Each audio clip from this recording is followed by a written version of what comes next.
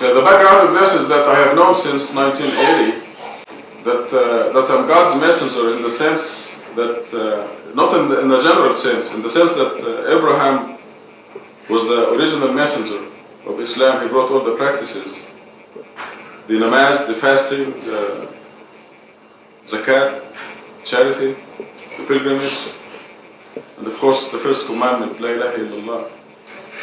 And Muhammad brought the Quran, and that I am the third of a triangle, that I brought the proof of authenticity of the religion. I didn't know that I am God's messenger in that sense until 1980. 1980 was corresponding to the year 1400, the Islamic year. God has been gracious to us in that He's been showing us what the correct Islam is. The Mohammedans throughout the world, 100 million of them, are doing the Salat wrong. We mentioned Muhammad, Ali Muhammad, Ibrahim, Ali Ibrahim in the Salat. And we know now for sure that this is wrong. The Quran came out of Muhammad's mouth. Says that you should never mention any other name during the Salat besides other than the name of God. That the Salat must be devoted to God alone and no one else. So they did the Salat wrong. They did the Zakat wrong.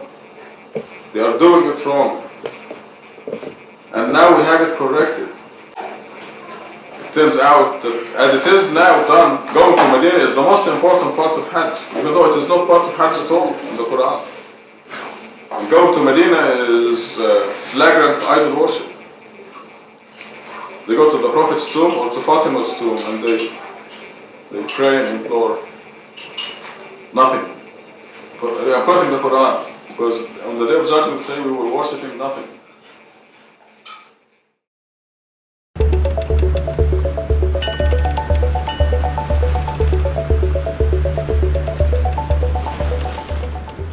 Bismillah ar-Rahman ar-Rahim. Alhamdulillah wa salatu wa salamu ala Rasulillah wa ala alihi wa sahbihi man wala. I'd like to welcome everyone to our second episode, season 4, episode 2. Now, we don't have Mu'een, Naz, and Alex or Saad today. All of them are away. Alex is away. Mu'een and Naz couldn't make it. But we do have Hamza Q, fresh out of law school, right? Still in law school, year 3? Well, year 3 just starting. Well, year 3 is a formality anyway, right? Kind of, yeah. Yeah, it's just it a really formality. And we have Jake. We got brother Jake. What's your last name? Brancatella. Who? Brancatella. Okay. So Jake from Little Italy. Right? Jake is our guest today. Jake is he's from the area. Okay. He's someone we just met, and he has an interesting story. And we also have Dr. Harris Amin, world-renowned eye surgeon. If you need an eye surgeon, I mean, that's where you're going to go. Everyone knows that, right? But we're going to start today on a topic that is really all about Jake's past, maybe decade, I would say. And that is that you used to be part of the Sunna Rejectors. I call them Sunna Rejectors. They call themselves Quran only, right? These folks, you became Muslim and joined that group, right? Right. Okay, so tell me exactly. You come into Islam. How does that fringe group get onto your radar? Well, basically, I had a friend in high school who introduced me to Islam. And I just started reading the Quran by myself. Mm-hmm. And long story short, I accepted that it was true. You know, I have a Catholic background. But I accepted the Quran as true, mainly based on its theology and Tawheed. Mm-hmm. And after that, I started having discussions with this friend, and he would say things to me all the time, like regarding the deen, and say, oh, well, this is what Allah says in the Quran, and different things. And he would say things to me, and I'm like, well, dude, that's not in the Quran. So I don't know what you're talking about. And, you know, not to bash him, but he wasn't that knowledgeable, so the things that he was saying, he wasn't properly differentiating between what was found in the Quran and what was found in the Hadith. So because of that, it confused me. And I didn't even know what Hadith was. So then eventually he got around to telling me about, well, we have this other thing called Hadith. And I said, well, what's that? Because I don't know anything about that from the Quran. And so he started explaining it, and it didn't make sense to me at the time, being a person who didn't know that much and just reading the Quran by myself. And so I started looking up online, well, are there other people out there that believe like I do, that only believe in the Quran, that don't believe in this Hadith stuff? So I found Rashad Khalifa. Okay. I don't know if you've heard of him. Let's give a little blurb about people. Why don't you give a little blurb about the guy? Rashad Khalifa? Yeah. From what I know, he was from Egypt. He's Egyptian. I think he was a chemist. And he supposedly came upon this miracle in the Quran, the miracle of 19, which I also used to believe in. I don't anymore. Yeah. And it's kind of a cult about like everything is 19 in the Quran and all this and that. And I read a short book on him called Quran, Hadith, and Islam. And it basically explained why we don't need Hadith, why we should only be following the Quran, and all these kind of things. And he had a group called the Submitters that were based in Arizona. And eventually he was actually, from what I understand, he was assassinated by I don't know who. But yeah, Jamaat al-Fukr. Right. Got him, yeah. Because I think they put a you know them? a fatwa against him. Yeah. And one of the other brothers that was with him was a fellow by the name of Edip Yüksel, who I actually met personally, and he interviewed me on his YouTube channel, and earlier this year actually. And then when Rashad passed away, he kind of took over, but he broke away from the Submitters, and now there's a bunch of people that follow him, and he's still promoting this 19 stuff on YouTube and Quran Alone and all that kind of stuff. But that's the gist of it. So his theory of 19, every surah's got a number 19 somehow connected to it. Right. But it collapses at the end, though, right? His theory collapsed at the end. Is that true? Yeah, well, there's different reasons why I don't accept it. I did originally. But now I reject it because I'm not a mathematician, but if you know anything about a mathematical theory, you have to have a certain amount of possible outcomes, right? That we could say, well, let's take 19 for example. What are the possible applications for the number 19 in the Quran? None of these people can answer that. Yeah. In order for us to determine if the probability is high enough for it not to be just some lucky chance of 19 always coming out, we have to know what the numerator and denominator are to find out what the percentage is. And they don't have this. So in my opinion, the theory can't even get off the ground because you can't evaluate it. There's no set standard as to what sort of things are applicable to 19 and what aren't. For example, they use the Bismillah. They think that it has 19 letters in it. The number of surahs in the Quran, 114 divided by 19, it comes out to a whole number. All these different things, but what actually is 19 supposed to be applied to? Does it apply to every single letter? Is it certain words? Because even Rashad thinks that his name Rashad is in the Quran and it's a multiple of 19.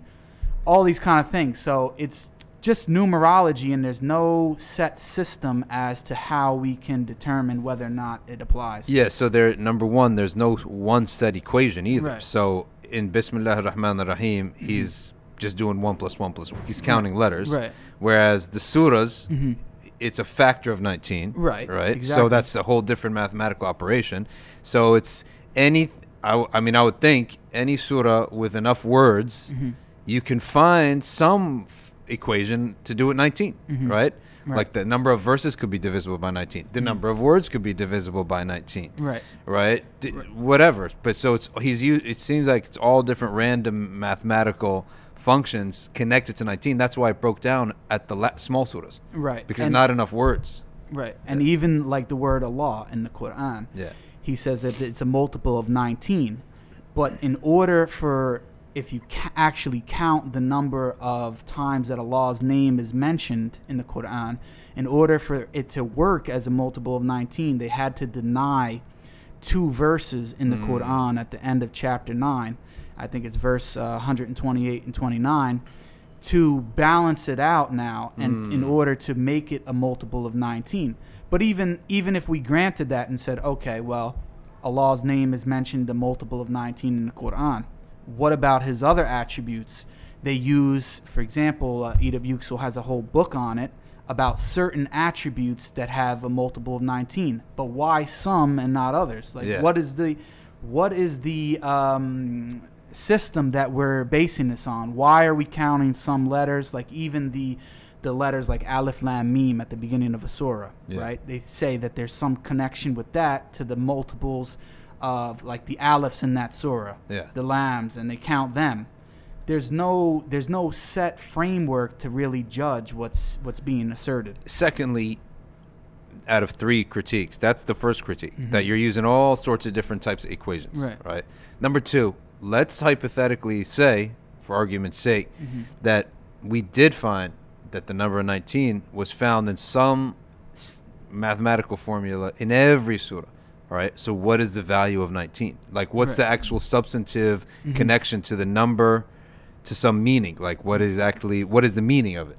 Right. You know? Well, they would claim that it's a miracle because it's a prime number, so it has less of a chance fitting into the multiples and stuff like that. But other than that, I don't think. Okay, so I mean, sense. So you would tell someone that your basis of your belief is that the book has mathematical equations connected to a prime number, right? And actually, it's a stretch. Actually, they go so far, some of them, of saying, like Edab Yüksel, he's from Turkey, and he's actually, for his beliefs, he's been banned from Turkey. They put a fatwa against him too. Erdogan banned him. I don't know who, because I don't know how long ago it was, but people have attempted to kill him before, and everything, just like they did to Rashad Khalifa. But anyway, with him, he goes so far as saying that even if you accept his principle of Quran alone and all that kind of stuff, rejecting Hadith, if you reject this 19 principle, you're a kafir. Oh, really? You're going to hell. And what's his basis for that? At the comedy level at this point. He uses some set of verses in chapter 74. I don't know if I could pull it up real quick, because I don't have it off the top of my head. 74 is the Mudathir. Yeah, right. So it says it leaves naught and spares naught. It scorches the mortal. Over it are 19. Yeah. Now, typically, correct me if I'm wrong, the traditional understanding is just talking about the 19 guardians of hellfire. That's right? correct. Yeah. He understands that to mean The Quran. 19 guarding this Quran, right? And the next verse says, "And we made it none but angels, wardens of the fire, and we have not made their number but as a trial, a fitna, for those who disbelieve." Which he actually fell into the fitna. Right, but he's using that to say that this is a fitna, this is a trial. If you don't accept this 19, you're a kafir. You're going to hell. You disbelieve. Right, yeah. you disbelieve. So he believes number 19 is guardian over the Quran. Right, exactly. But what is it a living thing? Is it number 19 alive? No, I just in the mathematical sense. So a non-living thing is guarding the word of Allah. Right. So, and the verse goes on further to say that those who have been given the book may be certain, and those who believe may increase in faith, and those who have been given the book and the believers may not doubt, and that those in whose hearts is a disease and the disbelievers may say, "What does Allah mean by this parable?" Meaning the number. That's what he's assuming. "Thus Allah leaves in error whom he pleases and guides whom he pleases," and it goes on. But the point is, he's saying that this number, Allah is giving you the idea that it's going to increase the believers in faith, and it's going to differentiate between the believers and the non-believers. So what he would come back and say to the traditional Sunni would be, well, how is a number of angels, 19, over hellfire going to do that? So he would say that doesn't make any sense. Yeah. And he thinks that it applies to this principle of 19 guarding the Quran, Wow. and that it being a miracle, and that would make more sense of the verse. So this is what you came across right away when you became Muslim. Right. Originally from Rashad. And From then, the internet. Right. Which is really a justification, justifies people, young scholars and imams and fuqaha basically need to flood the internet with actual truth and sensible talk, because if people are going to come across this, then we need to decrease the percentage chance that they're going to come across nonsense like this and waste like a decade of their life on a ridiculous theory that has no basis, right? Well, not only that, there have been traditional Sunnis who have now adopted this. Modern scholars, and I don't know if you want me to mention any names. I mean, if they're public about it, yeah, they have been. I mean, Ahmed Didat even published a book about it that was basically from Rashad Khalifa, and all about the number 19. Shabir Ali promotes it. Number 19. Yes. Okay, tell me what exactly is the lived experience like. How does this apply to daily life? Number 19? Yeah. Well, I have to be honest. It's like a cult. When I was heavy into it, if I put a slice of pizza in the microwave, I put it on 19. It's a superstition. Right, exactly. Yeah. That's what I'm saying. Obviously, it was ridiculous. Yeah. You know, if I'm watching TV, I'm putting the volume to number 19. These kind of crazy. I'm not saying that they're doing that, but this is what I was doing. Yeah. They're not taking it to that level, but for example, like Edip Yüksel and even Shabir Ali, he's got videos on YouTube about it. People can go watch it on his channel where he's promoting this, and he uses it as a proof that the Quran is from God. You know, just like Edip Yüksel was doing, not necessarily from that verse, but he gives certain general principles about 19, how many surahs there are, all these different kind of things, and he promotes it, and he originally got it from Rashad Khalifa. I have a question. Has this 19 thing been something throughout history, or is this new? Because I've never heard of this before. I never seen it in traditional scholarship, nor did I see any of the numerology that modern folks have come up with, some of which is nice. Like, okay, the exact number of time Yom is used, 365. Okay, it's nice, right? It's definitely, you're going to know that it's possible for Allah to do something like this to show that the messenger would not have had time for something like this, right? And no Sahabi recognized it, and the Prophet didn't go tell the people that. So it's something. It's something that I would actually remember when we studied Sciences of the Quran, that I put it at the last page as just like a nice thing. There's no added commentary to it. Right.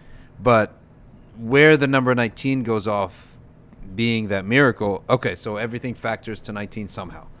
I still don't get how this is a big deal, let alone how does it affect your life. Right. So what they would say, like, even in Edip Yüksel's books that he has about this thing, he mentions like what you mentioned about the number of times that days is mentioned in the Quran. The singular form is mentioned 365 times. Yeah. And then basically the extension of that is 19 to say, like, these things are cool, like you're saying, the little things that might be good for us to know, but 19 is on a higher level. So it's basically exponentially greater than these the number of times, days as mentioned, and etc. But you can stand and someone say in 60 seconds, Yom, day, 365 times. I think Layl, same thing, right? Then Shahr, month, 12 times. Right. Ayyam, days, I think 7 times or 30 times, right? It's either week or month. It's something like that. Right. Then like water and land at the proportion of land and sea. So I could roll it off my tongue in 60 seconds or in half a page of a book, meaning that it's that simple. Right. But 19 sounds like it requires like a 400-page thesis, right? So it's not that simple. Right. And a miracle needs to be simple, right? Moses split the Red Sea. Simple. It's not something, convoluted. So this 19, to prove your iman, no one needs to sit there reading a book. Right. Like, give me the simple 60-second version. Right, exactly. And Edip Yüksel has a whole, like you said, about a 400-page book that I read the whole thing on it, on 19, trying to prove that 19 is true. From my experience, when you need to write that much, your argument is flawed. Right. Right? You know, Malik has a statement where he says, إِذَا صَحَّ الْجَوَابِ قَلَّ الْكَلَامِ, which means if the answer is right, the speech is little. Right? So if you have something great to say, it wouldn't need that much. So we're going to need to read that. It's bigger than the Quran. I would have read the whole Quran, right? And gotten more out of it than his theory about the Quran. Right. Okay, so all that was a little tangent. Actually, we started off with a tangent because the first thing that you came into was this crazy theory. Now we need to get into how you got into Quran only, but first we're going to pause for Maghrib and we'll be right back. All right, Bismillah ar-Rahman ar-Rahim. We're back from Salat al-Maghrib. Now, we actually started off with the one subject, but we ended up taking a little detour into something in Muslim American history. Me and Sammy Kadovic love to like document all these little things in Muslim American history because, you know, people like to have a history. Right. So we're talking Arizona, 1980s. Egyptian immigrant comes. Now, it's not just that the number 19 got him killed. It's like I mentioned when we were making before Salah. I could have sworn he claimed to be a prophet, right? And you said no. He's actually claimed something bigger than that. Right. He claimed to be a messenger. Okay, and that specific verses in the Quran replied to him. So, like, you know how sometimes in an English translation it'll say, "Oh Muhammad, peace be upon him," like in that it's referring to him. He has "Oh Rashad," like he thinks it's talking to him. Yeah. So at this point, we're talking about insanity. Pretty much, yeah. Yeah, because if you're at that level, right, that even the idea of bringing a theory that your peers would just laugh you out of the room and you're serious about it, that itself most people would say that you're insane, right? Definitely. So, let alone claiming prophecy. Now, how did he maintain a followership? Qadiani's claim prophecy, not messengership. Right. Right? He's claiming messengership. So what did his followers do? They followed along, and what was his new law that he came with?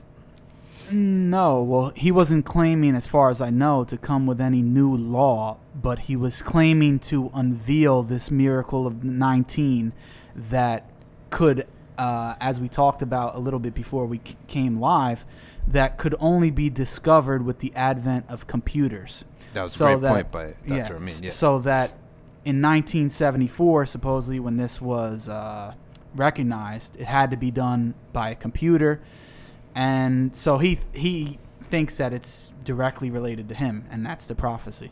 So there's a Pakistani sheikh who's sort of a self-taught sheikh, but he apparently has a lot of karamat. His name is Mubarak Ali Shah Jalani.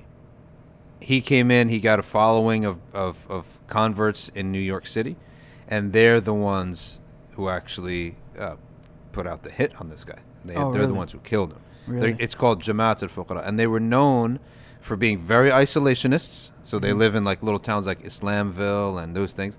And they sort of say to themselves, in the beginning they were a little bit violent. So that's why when, what was his name? Adam Pearl? I'm not sure. From Wall Street Journal, the journalist who was kidnapped, Daniel Pearl. When Daniel Pearl, the Wall Street journalist, was kidnapped and killed, they first thought it was him, because Daniel Pearl was going to interview Mubarak Ali Shah Jalani, right? And ask him about some of the violent things that were happening in his group. So that's where Daniel Pearl went to interview, okay? Because the Jalani group, or Jamaat al-Fuqara, they were involved in some violent stuff like that. Now, you also, so I didn't know that there were a lot of 19ers. You said these 19ers are going to come after us now. And I thought I had run out of people to go up against. But so these people actually still exist? Oh, yeah. There's a lot of 19ers, especially on Facebook, like different Facebook groups if you search it. The submitters actually still have their own website. Not to try to give them a plug or anything. Yeah. But what is their website? Edip Yüksel also, who's the main, now basically the baton was passed from Rashad Khalifa to Edip Yüksel, and his website is called 19.org. So even though, you would think that being a proponent of the so-called Quran alone movement, your website would have something to do with that, but he's more fixed, even more so on this 19 stuff, and it's just his website is permeated with that. So you could go to 19.org and check it out. What is the submitter's website? I don't know off the top of my head, but Masjid-Tucson.org? Yes, that's it. Yep. So are you telling me that Sunna rejectors in America will tend to be tied to the hip to the 19 theory? Not necessarily. There's, I would say, a large portion of them. I would say maybe about 50% are into 19, and but a lot of Quran alone people aren't. Okay. Now, I tend not to really worry or give much credence to any organization or group that has an unactionable theory, right? I mean, their premise is there's no action based on their premise. That's number one. Right. Number two, you want to show me something? What's this? Rashad Khalifa's son is a shortstop for the Pittsburgh Pirates? I mean, this cannot get any weirder. Oh, his batting average, 219. It's a prophecy. I'm telling you, this stuff cannot get any weirder. I honestly didn't even know that. Sam Khalifa, born December 5th, 1963, is an American former professional baseball player, an infielder. He played for the Pittsburgh Pirates from 1985 to 1987. He retired from baseball when his father, Rashad Khalifa, was murdered in 1990. Right. I mean, how many? We're supposed to start counting how many letters in Pittsburgh Pirates, right, and see if it's divisible by 19. But that is the weird. This is such a weird piece of history. Yeah, he probably is the only Muslim baseball. I mean, if he unless he followed his father, then would. So tell us now, these 19ers, like, where is the application? I'm not worried about this group. There's no application. You're not gathering people. You're not raising kids on this stuff. Right. So this type of thing, it fizzles out. Like lone wolf type of people will read it, be convinced for a couple years, and hopefully the bulk of them, when they need to get married and interact with real human beings, will wake up one day. That's my opinion on it, right? Inshallah. But like we said before, there are some pretty big names, even Sunni scholars, promoting this kind of stuff. I mean, obviously not a lot. The majority think it's nonsense. Yeah. But just to beware of that. So, I mean, we have to even watch out for these people, and that when they're promoting it, expose that this is just nonsense. It's nonsense, and Allah's not going to bring something from the ghaib of his book through the hands of some fraud who's going to say he's a messenger, right? Exactly. Simple as that. Anything that comes from them, I'm going to reject it in lock, stock, and barrel. Exactly. Right? And if there had any truth to it, then I could discover it on my own. Right. So that I never have to credit a fraud. Right. Hamza, you want to add any last thing before we move on from 19? No, it's enough. Okay. All right. Let's now move to how you went from 19ers to Quran only, and I'm asking specifically, what were the websites, for example, that got onto your radar? Because if they got onto your radar, they're probably getting on other people's radar. I'm actually wondering more about the practical trajectory of how you got into this idea. Okay, so although Rashad was promoting 19, he was also promoting the Quran alone stuff. So, like I said, the first book that I read on the topic was a little booklet called Quran, Hadith, and Islam. And I don't remember exactly what was in it. It might have had some 19 stuff in it, but for the most part, it was promoting the idea of Quran alone. He was citing verses in the Quran that supposedly supported this opinion and all this kind of stuff. And so that's really what first as far as actual material that I first read on it. And then once I realized, well, this guy's dead, I need some kind of other person who's still producing stuff to read. I found Edip Yüksel, who has a number of different books out, some on 19, some on the Quran only stuff. And so I started reading his material, And yeah, so that's kind of how it went. So Edip Yüksel is considered one of the big Sunna rejector Quran only types. Oh yeah, big. Yeah, he's banned from Turkey because of it. He actually appeared on a Turkish television show, and he was like debating a Sunni, and the guy just walked off the stage. He was just like, yeah, you can still, I think it's on YouTube, you can still pull it up. But yeah, he's definitely, especially in America, he's, I would say, one of the top 3 biggest proponents of this idea. Who are the other 2? Well, another one is a guy that I was very close with named Hamza Abdul Malik. And his videos are on YouTube too. And he's a very well-known proponent of this. He was a Sunni for about 40 years. And he was even known in the Sunni community for debating Christians.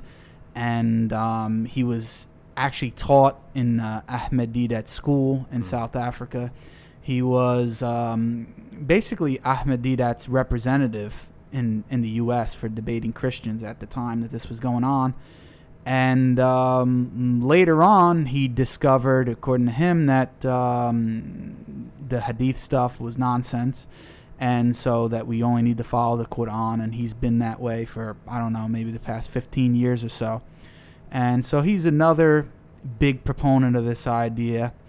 Then you got a guy by the name of Sam Gerrans, who... Yes, I think that's the guy. He's originally from England. Yeah. And I think he moved... I don't know where he's living now.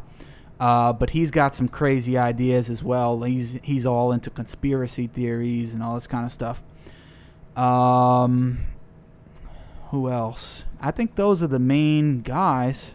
Okay, now in terms of these guys' work, mainly it's on YouTube.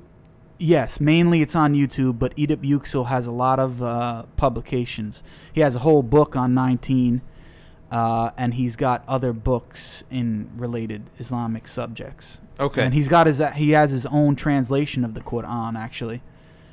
All right, so listeners out there, like first time hearing about this group, give me the top 2 or 3 arguments that they're gonna throw at someone, because yeah, a lot of people know about this, and it doesn't. Like Moeen made a good point. He said we know that we need to refute it. Everyone knows our position on this, and you can easily find refutations of this. But just for a quick like soundbite version of what would their main arguments be. And then what would a quick refutation that will completely, that they don't have any answer to, be, so that people could have some idea of what they would be getting into if they saw someone who was a Quran only. Right. So for the people who aren't so familiar with it, basically their view is that the Quran alone is sufficient for all matters of the deen, right? Okay. In terms of guidance and all related subjects. That it's complete, perfect, fully detailed, and the like. So one of the verses that they'll use, and that I've used in the past, is in chapter 6, verse 114. And it says, shall I seek a judge other than Allah when he it is who has sent down to you the book fully explained? And those whom we have given the book know that it is revealed by thy Lord with truth, so be not thou of the disputers. So the gist of it is basically that Allah is saying in this verse, what was sent down to the messenger was the book. That's the only thing that was sent down to him. And that this book is mufassal. It's fully detailed, right? So the idea is that the presupposition behind it is to say that the Sunni understanding assumes that the Quran is not fully detailed. It provides some of the details, but other details that are necessary to practice the deen are found in hadith books, right? So they say, well, this directly contradicts what Allah is saying in this verse, because he says it's fully detailed, and your view amounts to basically calling Allah a liar, because you're saying it's not fully detailed. So, you know, that's a verse that they would typically use for that. Then also in chapter 45, verse 6, there's a verse that says, in what hadith after Allah and his ayat will you trust? And they say that if you trust because the Quran is mentioned as a hadith, in chapter 39, verse 23. It's mentioned as the best hadith, actually, which Sunnis accept. But so they say this is the hadith, and 45:6 says you can't trust in any hadith after Allah and His ayats, which we know the Quran is ayat. So based on this principle, they say we reject any hadith besides the Quran. And then you have, I'll just give one more verse about in terms of guidance in chapter 10, verse 35. And just scroll to it real quick. Hamza, you dealt with these types of people before? I have actually not met anyone who's very detailed about it. Most people are kind of, it's just a method of argumentation. Yeah. It's like just to fulfill some desire or other. Yeah, they'll be like, oh, show me where it says this in the Quran. Yeah. Right? It's like, oh, I don't care what it says in the Hadith. And they'll mostly be like, oh, the Hadith, like the Orientalist arguments, they were compiled 200 years after. Right. It's mostly a way, like you said, just people wanting to do what they want. To justify some shahwa. Yeah. Right. Desire. Okay. So in this last verse, it says, say, is there any of your associate gods who guides to the truth? Say, Allah guides to the truth. Is he who guides to the truth more worthy to be followed, or he who finds not the way unless he is guided? What is the matter with you? How do you judge? So it's comparing the person who, basically in the parable, who's following Allah versus following anybody else who had to be guided. Now the question is, did the messenger, peace be upon him, have to be guided? Well, they use verses like وَوَجَدَكَ ضَالًا فَهَدَى, that we found you astray and we guided you. Or other verses like, you didn't know what the book or faith was. You see? So he had to be guided. So by that principle, they're saying, who's more worthy to be followed? The messenger or Allah? And the obvious answer, according to them, is Allah. So that's another proof that they would use that in terms of guidance, the only source that they're going to accept is Allah Himself, you see. Question, where do they think that the Quran came to them from? It was transmitted by human beings over centuries, right or wrong? Yes. They're accepting that. Yeah, so the basic understanding obviously is the same as the traditional understanding, that it was from Allah to Angel Jibril to the Prophet, peace be upon him, and then to the companions, disseminated to the immediate community. Why do they trust that transmission?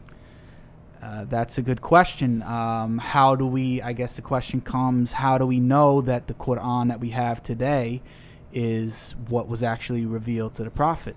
Because if they trust that transmission, those transmitters also transmitted hadith. Right. I think what they would say is, for example, in chapter 15, verse 9, Allah says that He's going to protect this Quran, that He's the protector of the Quran. But nowhere does it say that He's going to protect the Sunna or hadith or anything else like that. So I think they would say, even if these were the same people who transmitted a hadith, Allah didn't vouch for that material. But they're the ones who transmitted that verse. Yes. Right? Definitely. So if they're saying that they used hadith and they were basically misguided, but they're the ones who gave you that verse. So they're furnishing you your evidence. Right. Right? Which you then use to discredit the need for their transmission. Right? So it's circular. Right. Hamza. Are they doubting the veracity of the transmissions, or are they doubting the value of the transmission of the hadith versus the Quran? Okay, good. So that's a good point, because what you mentioned before, at least the folks that you came in contact were kind of just coming with a simpleton argument of saying we don't really trust the transmissions. Bukhari compiled this 200 years after the Prophet, and so on. And there are a lot of Quran alone people who have that mentality, but at least the group that I was a part of, and the more intellectual ones, if we could use that, would give these kind of verses in the Quran that I'm using to say that even if these transmissions were accurate, they're not to be followed, because the Quran itself rejects any other source besides itself for Muslims to be following. But as a secondary issue, they will challenge the transmission of the hadith. So if they were standing face to face with the Prophet ﷺ, and he said, X, would they reject that? Yeah, so that's a good point. I think if they held true to their principles, they would have to ask, well, is this Quran? And if he said no, then they would have to just be like, we're not interested in that, whatever else it is besides that. What about the Quran saying you have to obey the Prophet? Obey Allah and His Messenger. Right. So they would understand obey Allah and obey the Messenger as obey the Messenger means obey the message. And what was the message that he was giving was only the Quran. And they use some verses to distinguish between his role as a messenger and what his role was as a prophet and a regular man. And basically the proof for that is that any time that the prophet is chided in the Quran for making some kind of mistakes, Allah never uses the term messenger to apply to him. He only refers to him in the masculine singular form or as prophet. You know, he like in Surah 66 when he says, "Oh Prophet, why do you make haram what Allah has made halal for you?" You know, speaking about that situation, he addresses him as a prophet, not as a messenger. So that's a distinction that they make.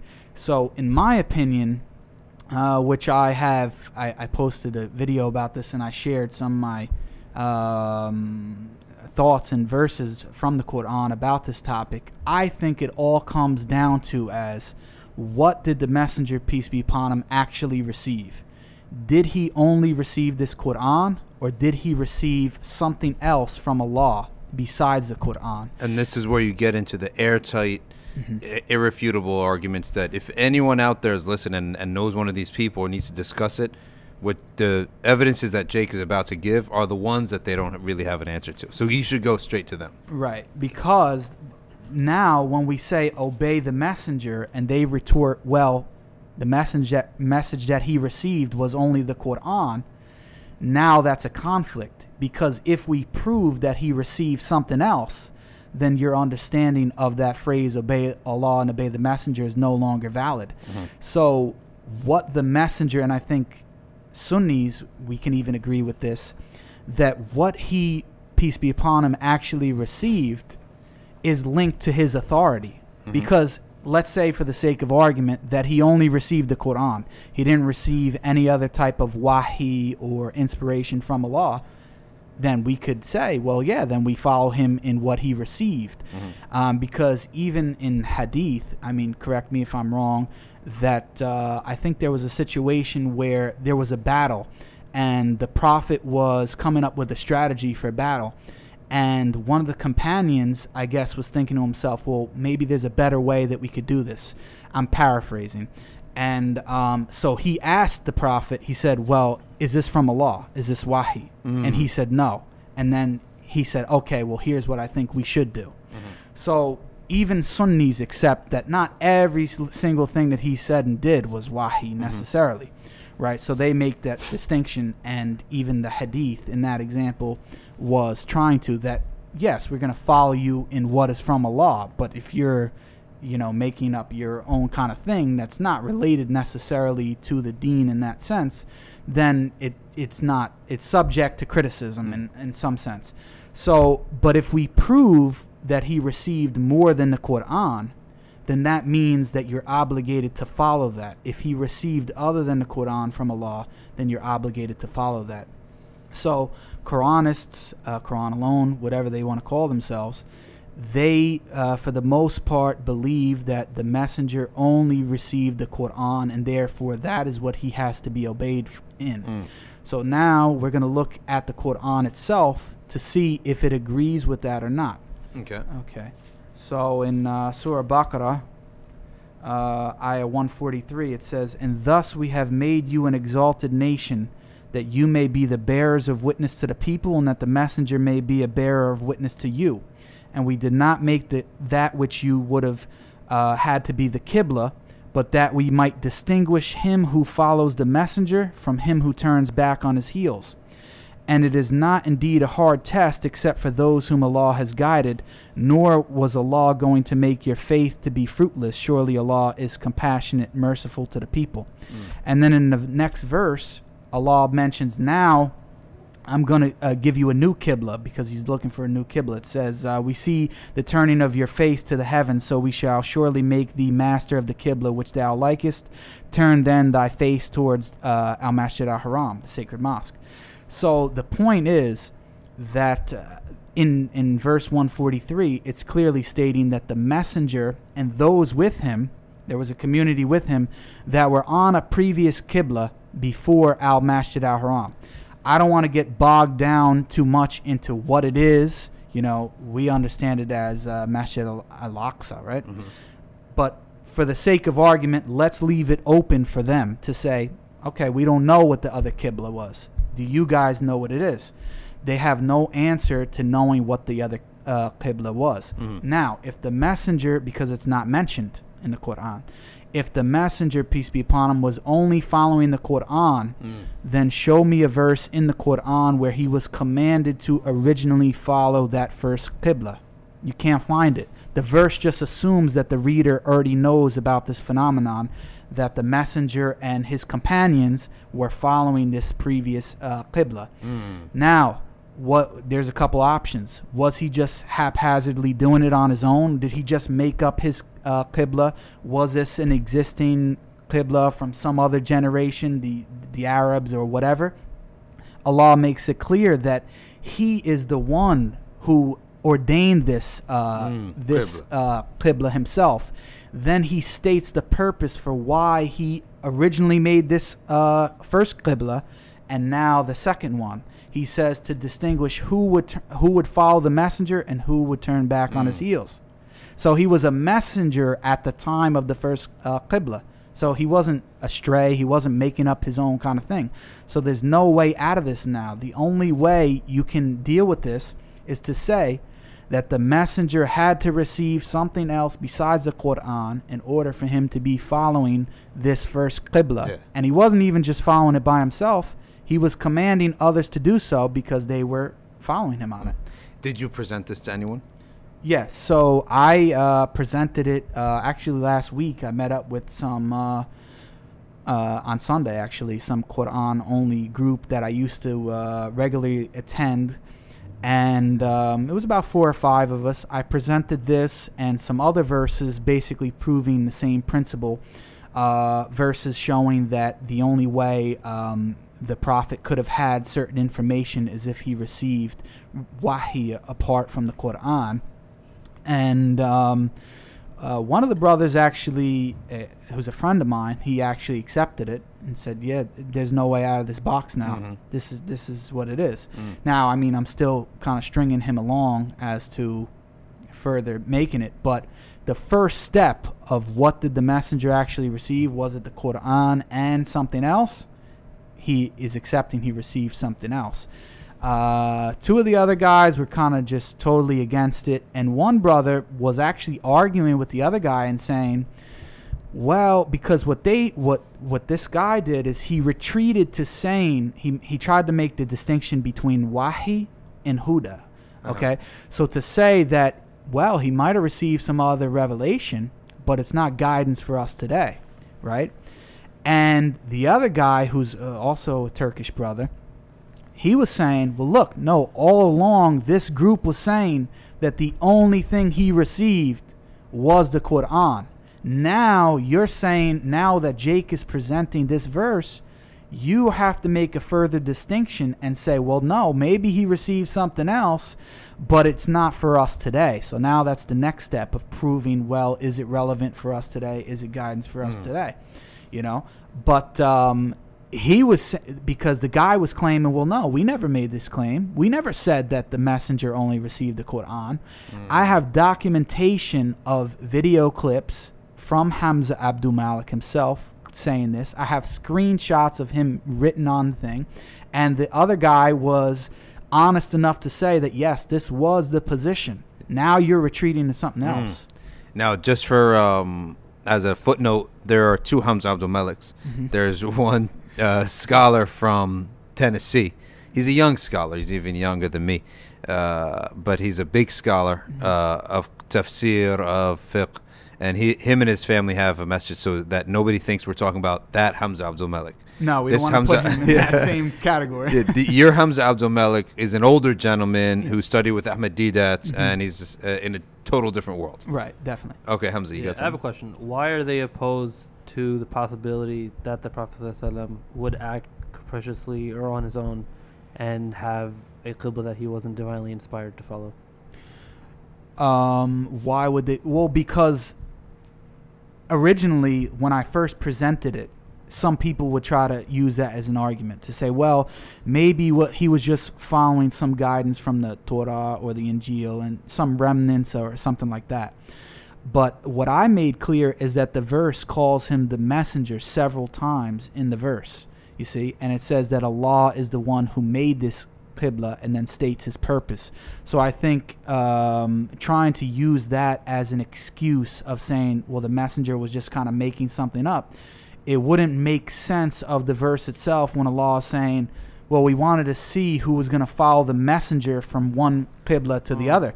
If he didn't have authority in the first place to be proclaiming to the people to be on that first qibla, it wouldn't make any sense, because it would be like, well, then what's the point of even the necessity of having to follow him on the first one to the second one? It wouldn't make any sense.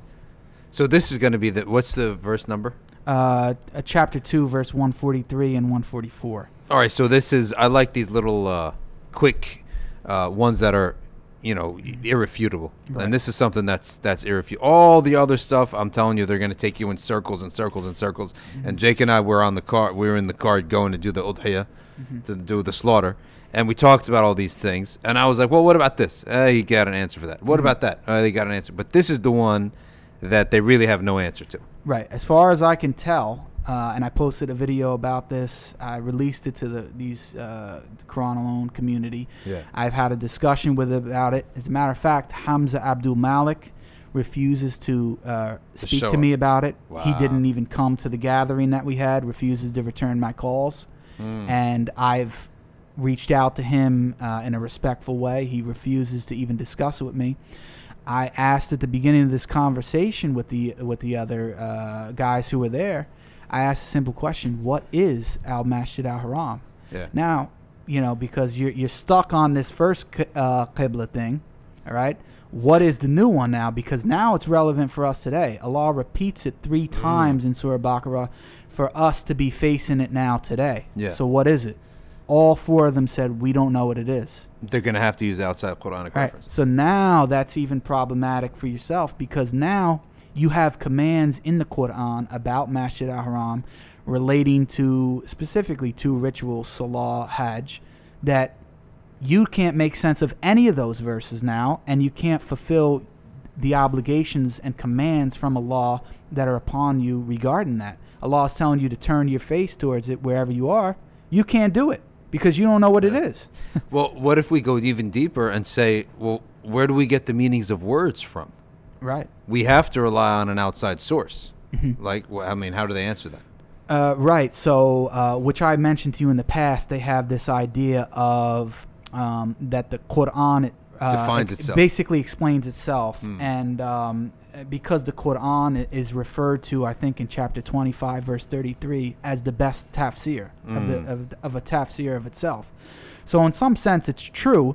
And what they would use is they would look up, for example, if we were talking about wahi, they would look up how many times it's used, the different forms that it's used, and read all the related verses to get an understanding of what it is.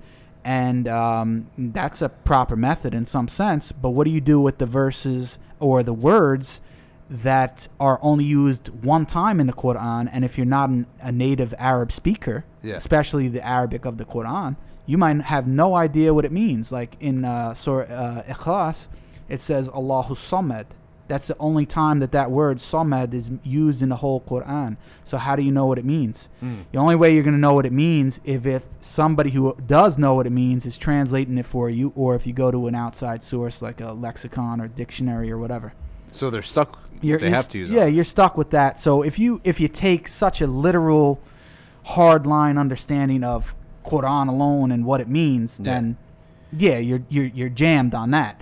But I think they would just say, well, in terms of our guidance and so on, it's not related to that. But of course, it's problematic. Secondly, there are words that mean the same word has one meaning in one verse, and a completely other meaning in another verse. Mm-hmm. Right. Right. And that's another thing we discussed. Right. Right. So they, and I don't want to say all of them, but at least the group that I was a part of, they have a presupposition and assumption that if Allah uses an Arabic word in the Quran, that it's going to have basically the same, anything that derives from that root is going to have the same general meaning throughout the whole Quran. So, for example, at this point, I should mention that generally there's two main groups of Quran-alone Muslims. Some that make rituals the way that Sunnis do. They do a ritual prayer, salah. They believe in pilgrimage to Mecca, which is Hajj.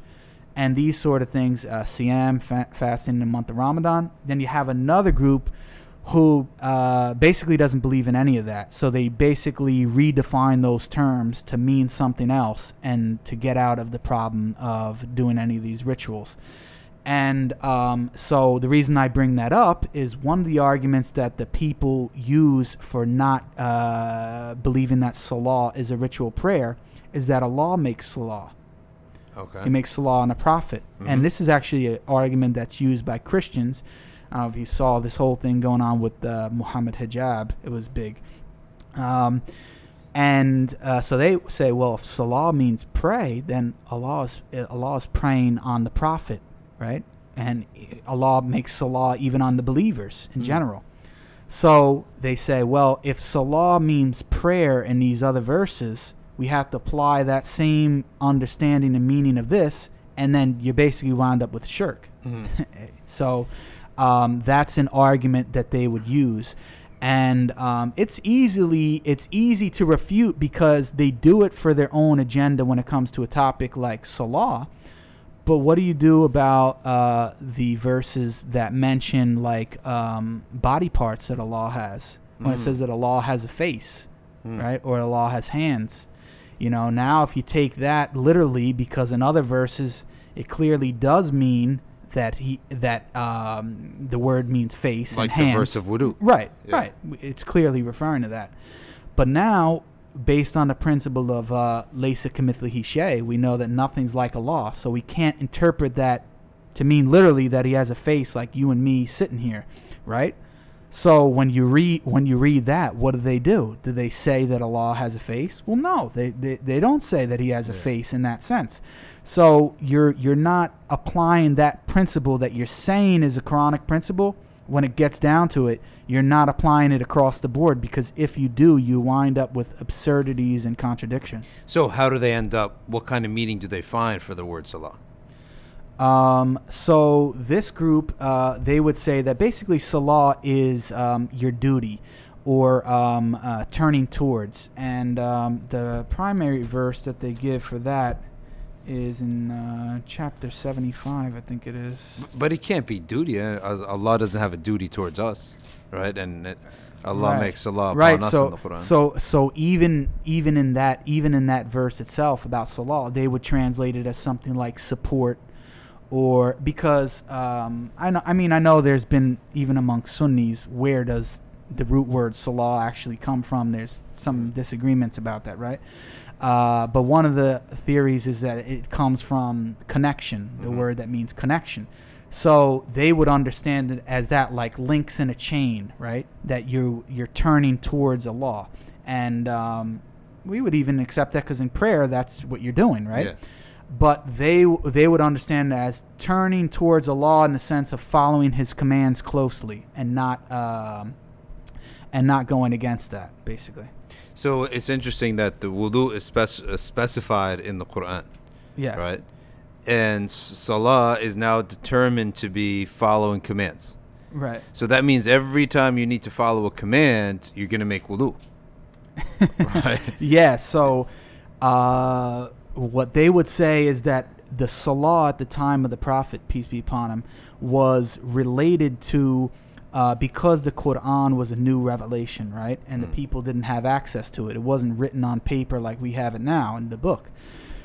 The Prophet would have these basically Quran recitation meetings where he would recite and rehearse the revelation with the people. So they would have to come at certain times during the day, as the Quran mentions, and they would have to come and listen to them.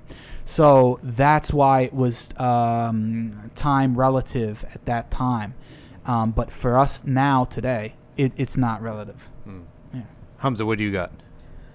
I mean, I'm just thinking that based on like this conversation, then even a translation of the Quran would be unacceptable, because by nature in a translation, unless you're translating word for word in the order that it is, there is some level of human interpretation coming in, right? Because the translator is understanding what the verse says and then giving you that interpretation in English.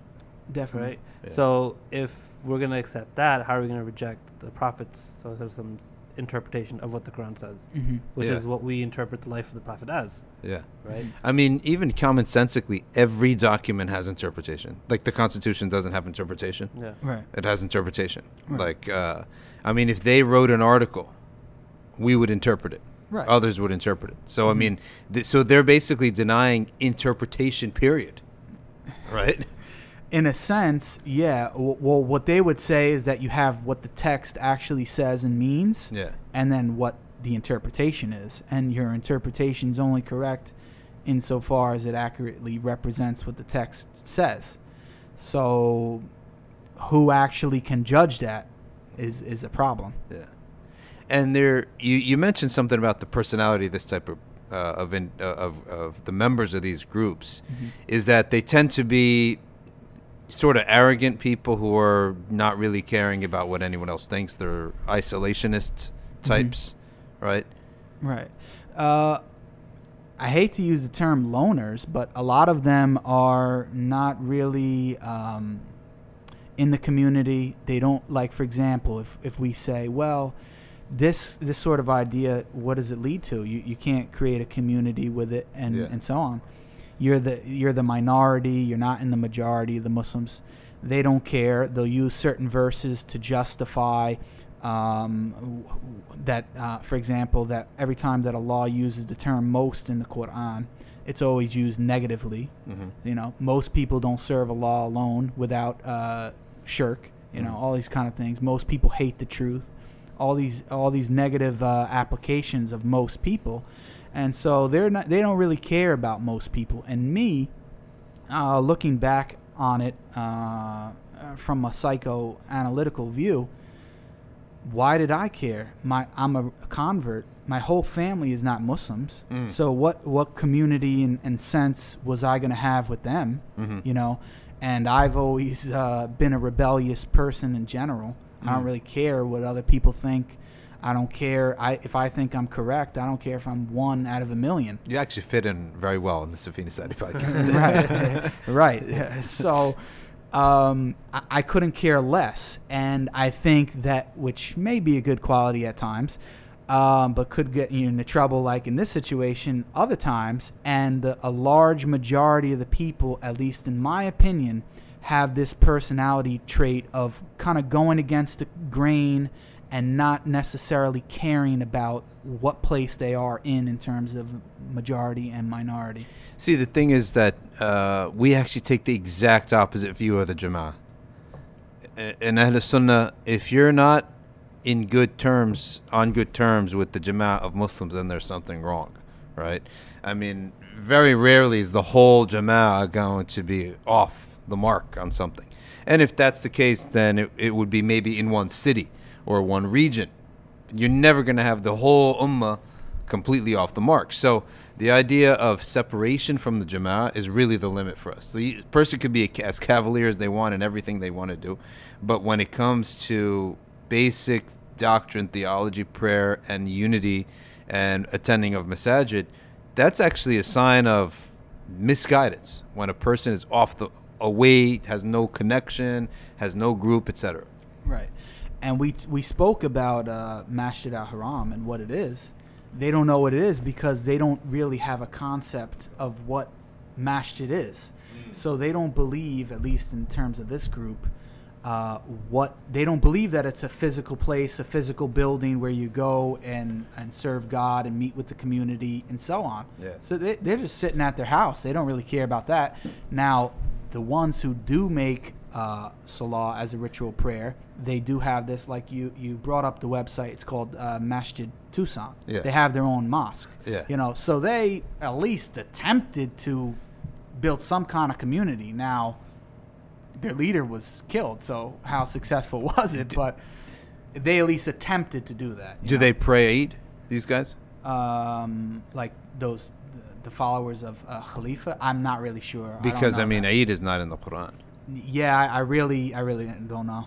I'm not All right, sure. let's look at their practices, religious duties. They got the 5 pillars here. Mm-hmm. Okay. Religious, how to perform the contact prayers. What is he talking about? The contact prayers. Yeah, so they call the salah contact prayers, meaning basically you're contacting God, your connection with God. Okay. That's how they translate it. I mean, sounds a little bit weird. Okay, that's interesting. I mean, so they have the adhan, which they have their own adhan, which is different. Many years later, people added to Muhammad's name to the adhan. All right, these people. Oh yeah, are, that's another big thing that we should probably touch on. Yeah. Is that the shahada, right? Ashhadu anna la ilaha illallah wahdahu la sharika lah wa ashhadu anna Muhammadar Rasulullah. Yeah. They don't believe in adding ashhadu anna la ilaha illallah with ashhadu anna Muhammadar Rasulullah. Okay. These two things cannot be added together. If you do this, you become a mushrik. Okay? Because they believe, and one of the verses, and this is going back to the principle of how we understand how the word usage in the Quran actually is. They say that in, I think it's chapter 13, verse 43, that Allah is sufficient as a witness, right? Allah is sufficient as a witness between you and me, because there were people who were coming to the messenger saying, you're not a messenger. And the verse says, to answer them and saying, Allah is sufficient as a witness between me and you. Right? So their claim is somebody else doesn't need to Jake doesn't need to come along and bear witness to the messengership of the prophet. Right? Because if I do, then they think that I'm taking that verse and I'm calling Allah a liar, because is he sufficient or is he not? Right? In the same sense that you had a similar argument from the Khawarij, where they said that the judgment is Allah alone. The judgment is only for Allah, right? They had this idea. And in some sense, there's some truth to that statement. But they didn't differentiate between what it should be actually applied to and what it isn't. And, for example, we have other verses in the Quran that talk about when you do a contract, you should have 2 witnesses. So now, wait, what are you saying? Is Allah contradicting himself? He said he was sufficient as a witness. Good now point. He's telling you to get 2 witnesses when you make a contract. So what do they say so about what that? is it? Yeah. You're lost now.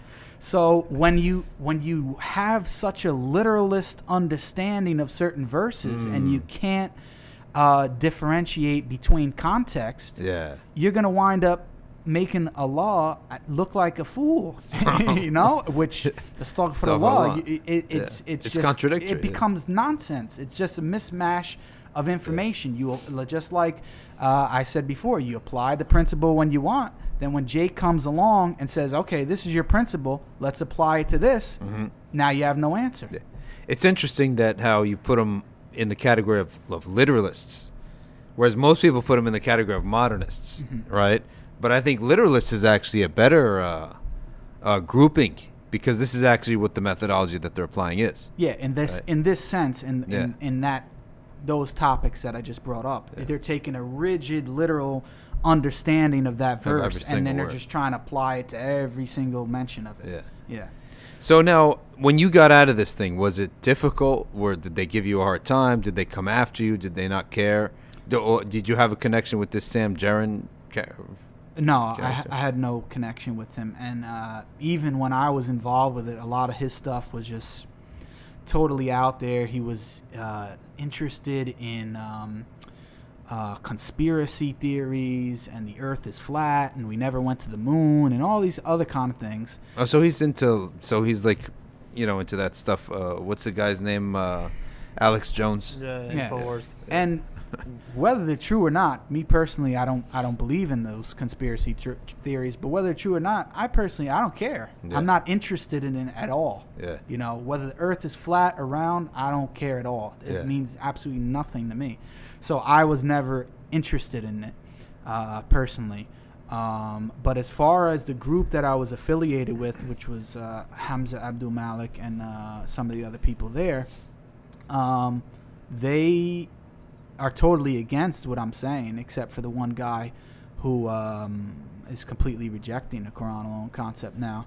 And like I said, one of the brothers invited me to his house. We had a discussion about it. It got heated, went back and forth. But at the end of the day, we gave salams, and that's it. We're fine. And I still talk to him. I was on the phone with him the other day. So there's no problem as far as that goes. But the ringleader, unfortunately, wants nothing to do with me. And me personally, I think it's because he can't deal with the argument. So now, one of the things Mu'in said is that really what we need to also mention in this episode is the importance of the Quran, right? Because we're in a world now that you do have Quran only as an attempt to actually sidestep Hadith. And once you sidestep that, you get the ego rids itself of a lot of things that it would have to do or believe or know or act upon or not do. Right. But then it's sort of a bait and switch, because as soon as you do that, you can now, all you have is one source left. And if that source gets minimized, now you have nothing except your desires, right? Your women desires. So the Quran itself, one of the things that came up recently is every verse in the Quran have to be believed in as it is, right? And the answer to that is, on its face value and its literal sense, the answer to that is yes, until it contradicts with another verse, right? Or it contradicts with observable evidence, right? It's like something that you actually are witnessing right in front of your own two eyes. So those are the only two conditions. So that where they call this a dalil al-shar'i, and then al-hissi, and then the last one is al-aqli, a rational purpose, such that two opposing things cannot be the same thing, right? Very simple, rule of logic. So when the Quran, when we have verses, we do actually have to take them literally, except in these three situations, right? These three situations. So, for example, what the examples that you gave of the witnesses, that would be an example of that. The first verse in which Allah says, "Is not Allah sufficient as a witness?" cannot be taken to expand upon everything else, right? Because in contracts, He commands witnesses, right? So these are the three times. Other than that, or the three circumstances. Other than that, a Muslim is obligated, right, to accept everything the Quran brings, and that, at least from what I know from our teachers, and this is the dominant opinion, right, and from every Ash'ari scholar that I've ever heard, right, has stated the denial of an explicit verse of Quran is kufr, right? You cannot deny an explicit verse, a verse the language of which can only be one way, or is very clear in its usage and its the verbiage and language. So now that's on the doctrinal point. The other point is the Quran in people's lives. So we could take a turn here and look at the Quran in daily life. So when I think of Quranists, I think of argumentation. More so than do they memorize the book? Do they recite it every day?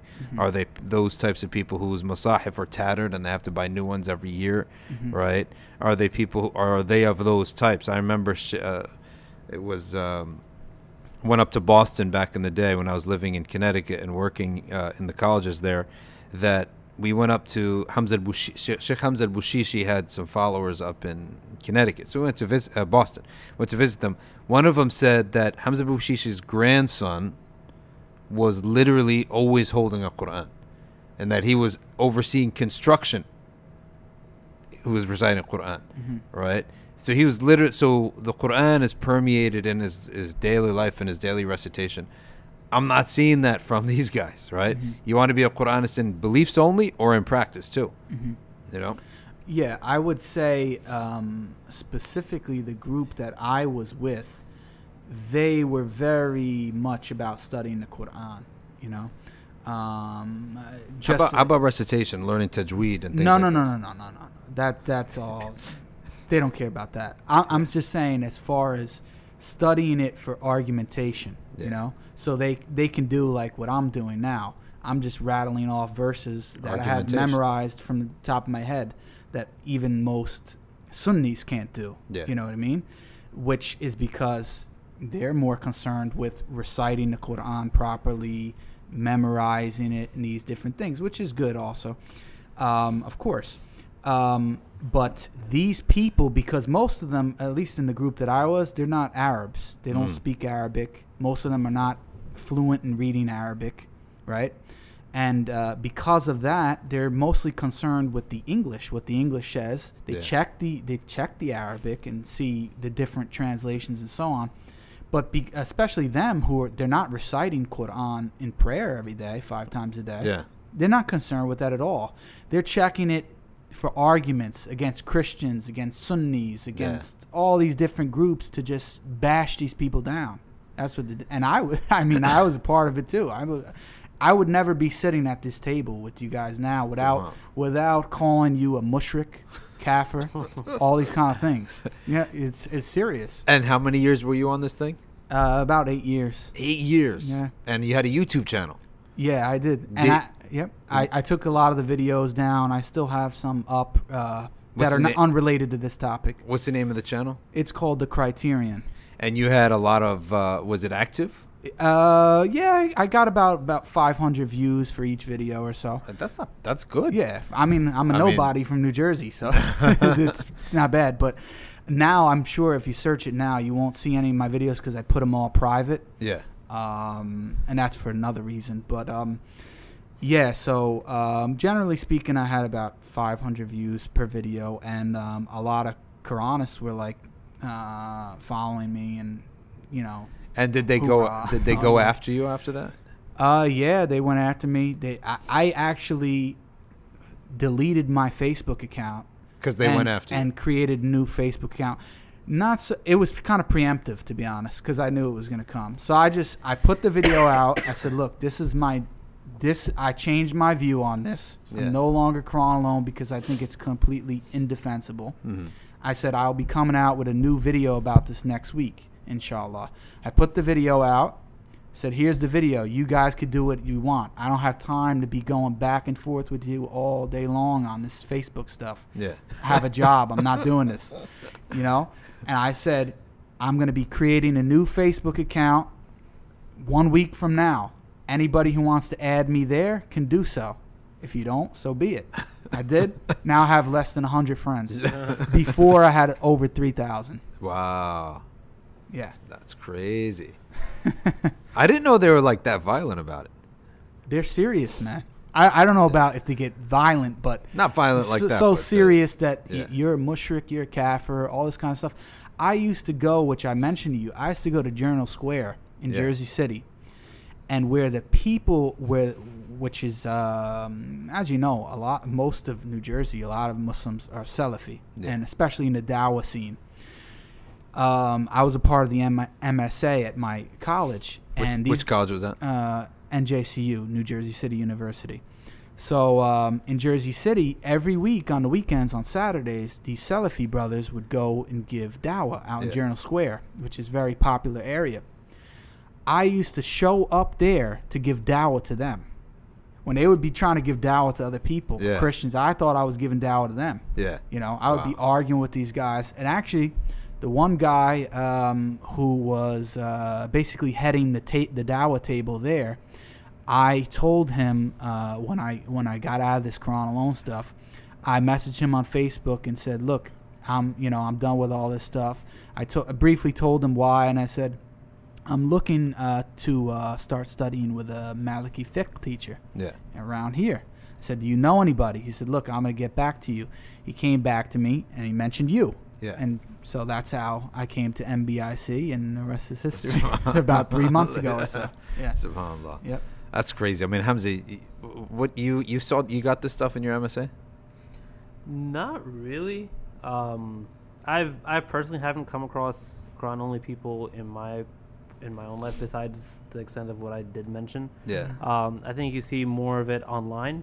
Yeah, was the people that you dealt with, were they online, or do you know anybody personally that you talked to? In person. Oh, okay. In person, yeah. But like that's mostly like they're not really So like, serious about they're it? not serious about it. They're not like the way you're reciting verse out to they don't even read the Quran themselves. Right. They've just heard the talking points and be like, okay, yeah, I'm gonna do this. Show me Right. one in the Quran that says I can't. Right. And then you're just like, all right. See, I there was a guy in England who had this, right? And I was friends with a guy. His wife, okay, in England we were all alone, so they would invite us for Eid. So I got to know this family. Now his wife had a set of sisters, and their dad was this guy, Quran only, right? Sunna rejector. Mm-hmm. But the thing is that I really believe this was his punishment in this life. He had one son-in-law who was a Sufi, one son-in-law who was Hizb ut-Tahrir, like hardcore, not lukewarm, like hardcore. One son-in-law who was jihadist, right? And one son-in-law who was part of some other group. England's a crazy place, man. It's a crazy place, right? But what are the chances that all of the daughters end up marrying these hardcore guys? So I would go for Eid dinners there, and it would be just debate central. Like a battle. It's a battle, right? It was a battle. And the one Sufi gentleman, he would go off on the side, being a proper Sufi, right? And avoid it all. And the Hizb ut-Tahrir guy, the jihadi guy, and me, we would go at it, right? Because I'm not going to back down. Yeah. And I never like to make fitan with people. I don't ever like to make any disruption. But when it's something explicit in the religion, right? Like something there's no doubt about it. Every single Ahl Sunnah wal Jama'ah madhab or group or scholar will recognize, right? Then it's worth it, right? Then it's something major. If you look at the Prophet, peace be upon him, was, if you look at him, it's so mellow, but there was something that was worthy of war, which is Tawheed, right? So the major things are worthy of war. Right. And when you have that attitude that only these major red lines, this is worthy of war, right? And any friction that results will be good in the long run. It won't be negative. It will be good in the long run because you're protecting something valuable. So that's the attitude to go. So I went at it with this jihad guy. The Hizb ut-Tahrir folks, it was not much of a thing except that I personally found I've never ever found an HT except it's an argument. It's gonna be argumentation. Like I've never found constructive work. I just found argumentation. I mean, maybe there are groups out there that I didn't see, but that's what I saw. All it is. And there's, like you said, this group is argumentation, constant. Right. And the Prophet ﷺ has a hadith, which he says, "Ma dhalla qawmun ba'da al-huda illa utul jadal." Like there's not a single people that had guidance and left it off, except that they were given argumentation. And if you think about how many things in the deen that cannot exist, that you need, it cannot exist if you're an argumentative person that loves fitna and friction. Like sometimes, like last episode, we talked about how sometimes you need action, you need energy, you want to get your energy out. If you really want to fight on something that's worthwhile, right? Something that is directly related to the obligations of our belief and practice, not on something that's debatable, and not on something that's about a person, right? There's never a point in that. Yeah. And I don't know about you, but me personally, it's just my personality that when you could be like tired and you don't feel like doing something, but when you get ready to start refuting somebody, all of a sudden you get all kind of energy. You could stay up all night long and just start driving into somebody. It's a shaitanic energy. Yeah. And the thing is that the things that you cannot keep up if you're an argumentative person is a good marriage, right? Because you can't be argumentative in one field and a nice guy in another, because this is a character trait. And character traits cannot be turned on and off, right? You cannot be a community member. You can't coexist if you're argumentative, like you go to masajid, for example, the masjid doesn't belong to you. It's for everyone, right? So therefore, everyone's going to have a say in how things go, right? You can't be a good anything. You're not going to be a good dad if you're argumentative. So all these things, the argumentative personality, you have to control it or change it. And all these groups, they pull that out of a person. And I, from what I saw, a lot of the families of these people were so miserable, right? Because it was always an argument. It's always jidad. And jidad, argumentation, it's physically bad for you. Yeah, Like, definitely. your nerves won't accept it after a while. Oh, yeah. Now, that guy, I'm just curious, how did he become the guy from England? How did he become a Quranist? Or, like, how was he? There was a circle of elite Pakistanis where this sort of originated, I guess. It originated in Pakistan. Yeah. Or it was India. Yeah, there was a big-time Quranist from there. I forget his name, from Pakistan. Yeah. It was there. It went to Egypt. The Egyptian scholars flushed it out real quick, flushed it down the toilet real quick. Because there was even one guy from Al-Azhar. Yeah. He was a graduate, and he was. I think he's still alive, actually. I'm Oh, not what's sure. his name? I don't know. I would have to look him up, but he was heavily promoting this stuff. Yeah. Yep. And they fought it in Syria likewise. It was very hard to push it with the Arabs, right? It's very hard to push it because Sirah, stories of Sahaba, it's sort of so ingrained. It's everywhere, right? But amongst the Ajam, amongst the you said the Turks, amongst the Persians. I mean, in Pakistan it was very popular, but now it's seeping back into now that education is lower in places like Egypt, it's seeping back in. Oh, really? Yeah, it's seeping back in. And definitely, I would say with people in places like England and America, I think it's becoming increasingly more popular. It's popular because it's a way to achieve what you want to achieve. I mean, if you admit hadith, there are a lot of things that become haram. Right? And there are a lot of things become fard, and not only just they become obligatory, how to do them properly becomes obligatory. Right? So, like, besides that, and besides the rebellious nature of it that you talked about, what appeals? Like, what about it appeals to other people? You know, like you were coming from like a Catholic background. You said, so you didn't grow up with a lot of the restrictions that I guess Muslim kids might grow up with, right? So maybe that was a lesser part of it for you, or like in general, like what do people find about it that draws them into it? Well, like the people that you said you came in contact with, a lot of them were not kind of on this argument thing. So it's hard for me to say because that's the majority of people that I was around, and that's the personality trait that I saw. But I'm assuming for the other people who are not so heavily into it, like know the arguments ins and outs and try to prove you wrong and so on, I guess it's because they don't want to follow all these other hadith that are telling them to do X, Y, Z. Maybe especially in the West, it might make their life more complicated. I don't know. Allah knows best what's in their, what their intention is as far as that goes. All right.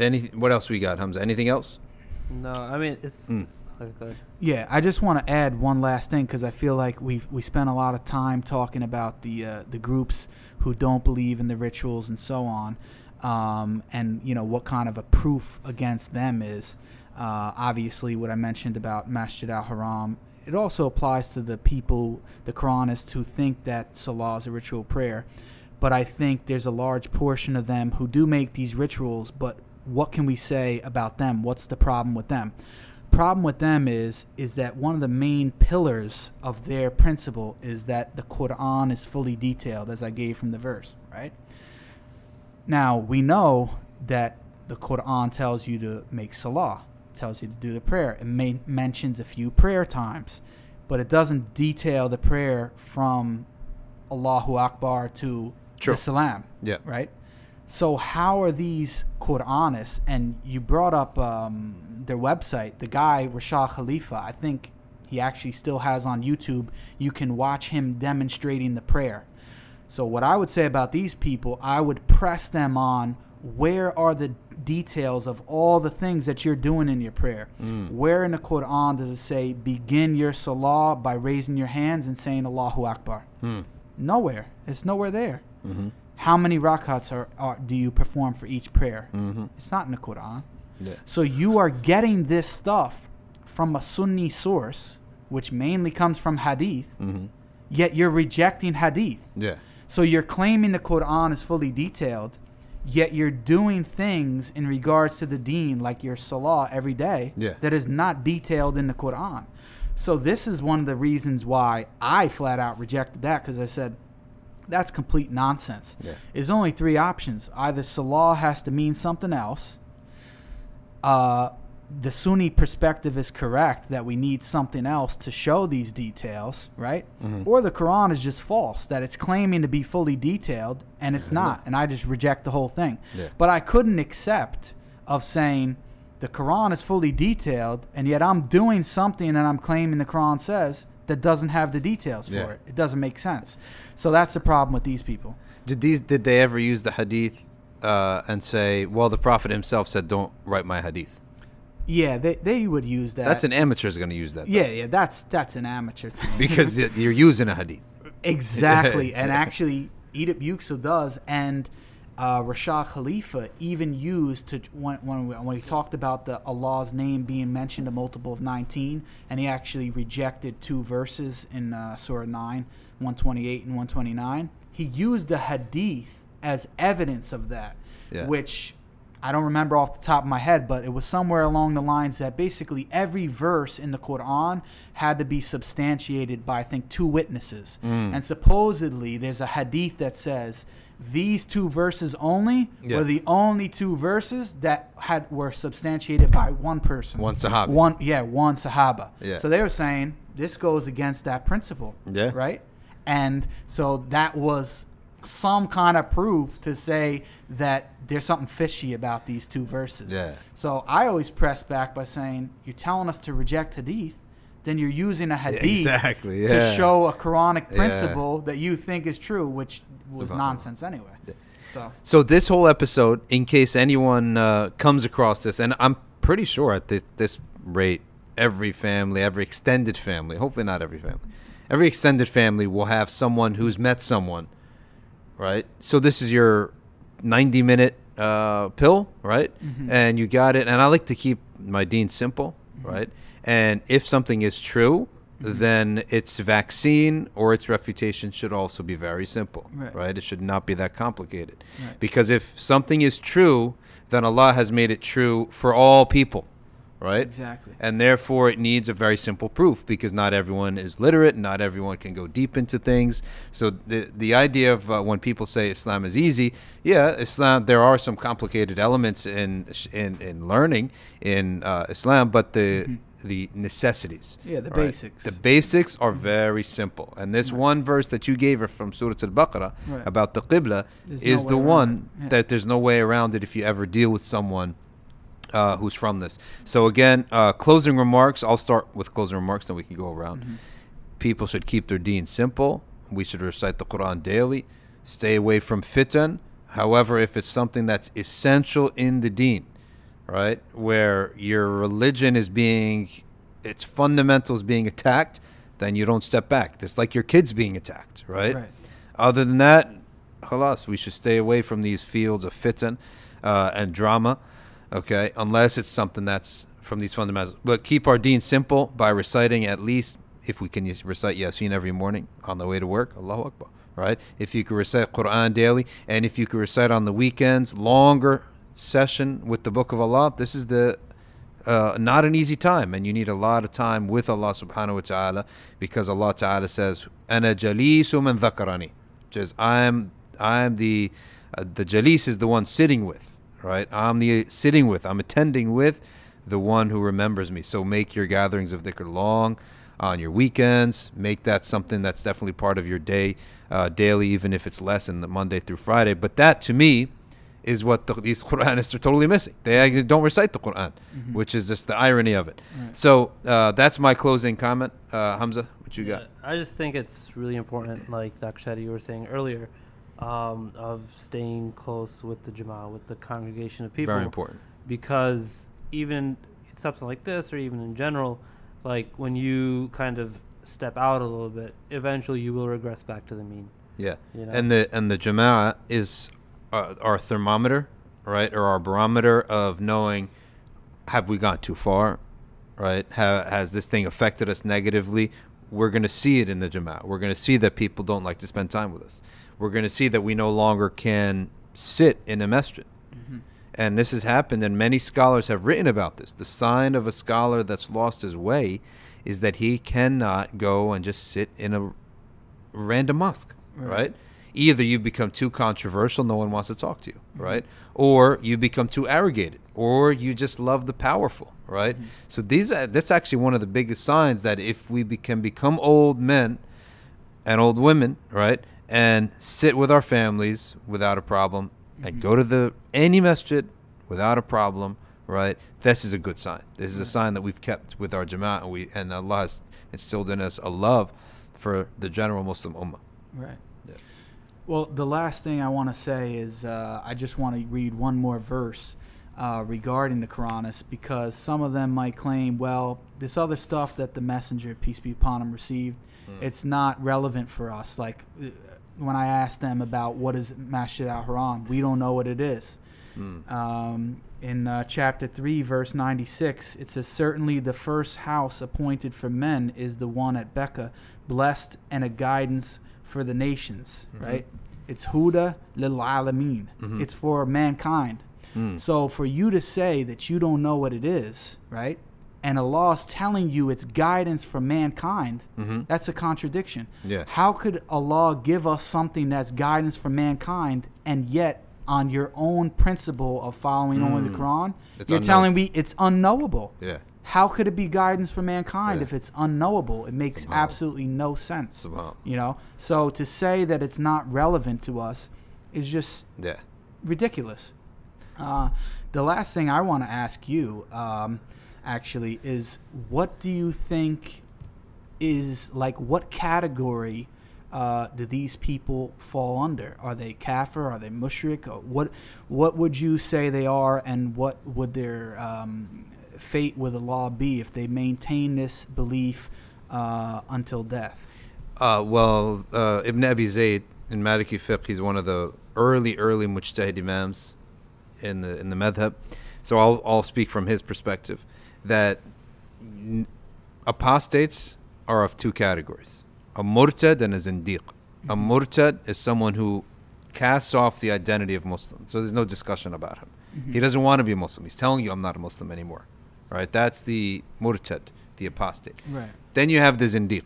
The zindiq is someone who he's telling you, I'm a Muslim. Right. And he's telling you, I'm practicing Islam. But what he's practicing is clearly contradictory to the Quran, right? So explicit verses of the Quran, or mutawatir, facts in the ummah that the whole ummah knows, right? Or what we, to simply put in a simple formula, that which is known in religion by necessity.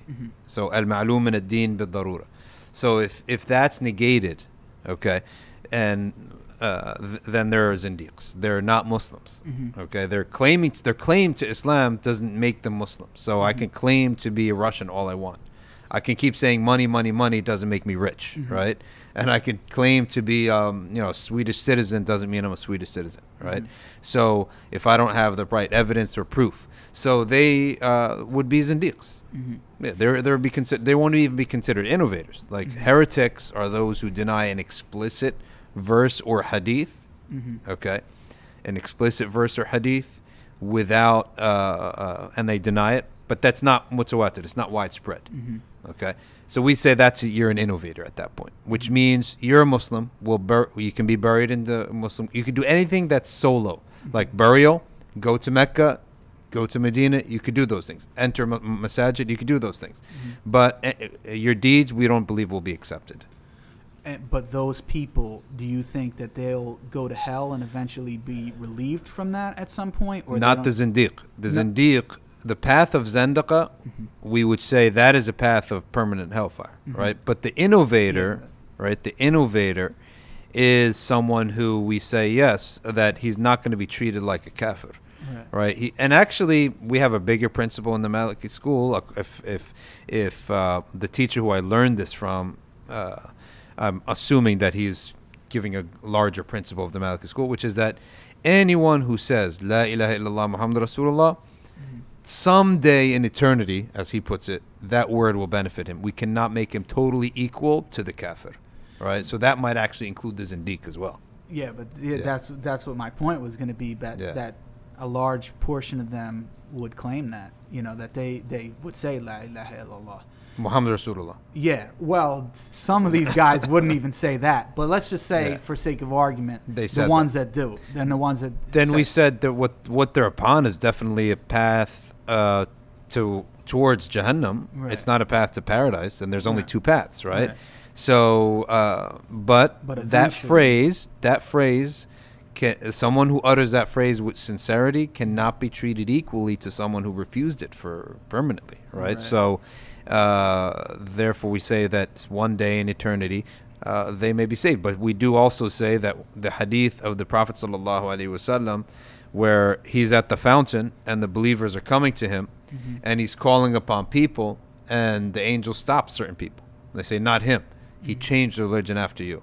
So what did the ulama say? They said it refers to innovations and heresies in beliefs, right? Not in actions, in beliefs.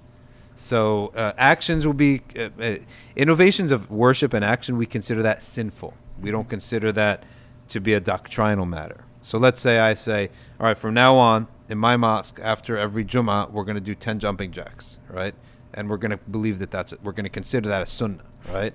We would say that's sinful, right? It doesn't remove me from being a Sunni Muslim, right? It's sinful. Or if I say, let's all wear a special ring, and it's going to bring you something, who knows what, then it's bid'ah in that respect. So it's of action. So we hold those people to be on an unfortunate path. It's on a path to hell. Right? There's no doubt about that. We can't mince words on that. But the word La ilaha illallah Muhammad Rasulullah, when said with sincerity, cannot be made equal to someone who refused to say it. Right? So someday in eternity it'll benefit from it. But if the Messenger of Allah gets angry at the fountain where there's only two options, there's heaven and there's hell, right? And he's calling to people to paradise, and then he gets angry with people and says, go away, go away, go away, right? And he's the messenger of mercy, he's the prophet of mercy. Then what does it tell you how bad these types of things are, right? These major blunders in doctrine are, right? All right, Jazakumullah khair. Dr. Amin, any final say? Here. These guys are missing out on the beauty that is the Prophet and following his example. I mean, science is king these days, and if you fast 2 days a week, it helps your immunity, it helps us, you know what I'm saying? It's just such a silly thing. And the second thing is that if God is the witness over everything, then how do you do moon sighting? I mean, the word is shahada. I mean, that just throws the moon sighting thing. That's true. I mean, how would you even know the month? Someone needs to witness the moon to know the month. Right. Then again, they're probably not even fasting, right? Right. So they don't even care less. Right. Alhamdulillah, jazakumullah khairan, subhanakallahumma wa bihamdik, nashhadu an la ilaha illa anta, nastaghfiruka wa natubu ilayk, wal asr, innal insana lafi khusr, illa alladhina amanu wa amilus salihati wa tawasaw bil haqq wa tawasaw bis sabr. Wassalamu alaikum wa rahmatullah.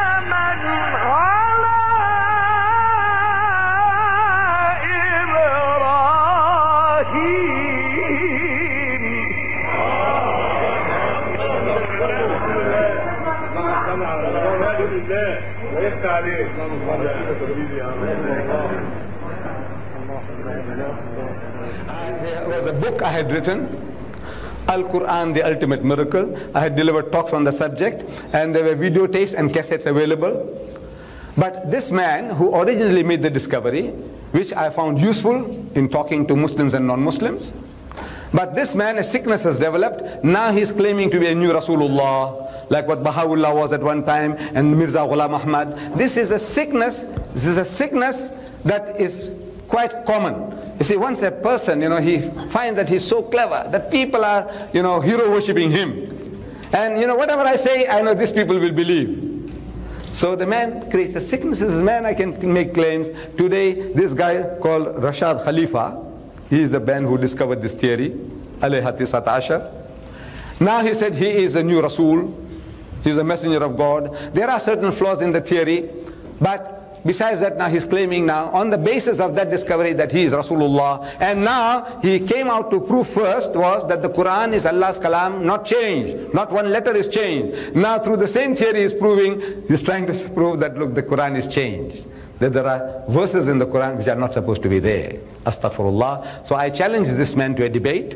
I send him a telegram that I am prepared to hire the Madison Square Garden in New York at my expense. I said, you Khabis from Tucson, come over. And he says, I've proved to the world that you are a kazzab, a liar, and a cheat, and a false guy. So he says, no, I don't want to come to the Madison Square Garden. You come to Tucson. In private, he wants to have a discussion. I said, look, you're rubbish. There's no time for me to talk to people in private. Come. You are the true messenger of God. Then come forward, man. I'm prepared to talk to you. So I have discontinued with the tape as well as the book and the cassette. No more.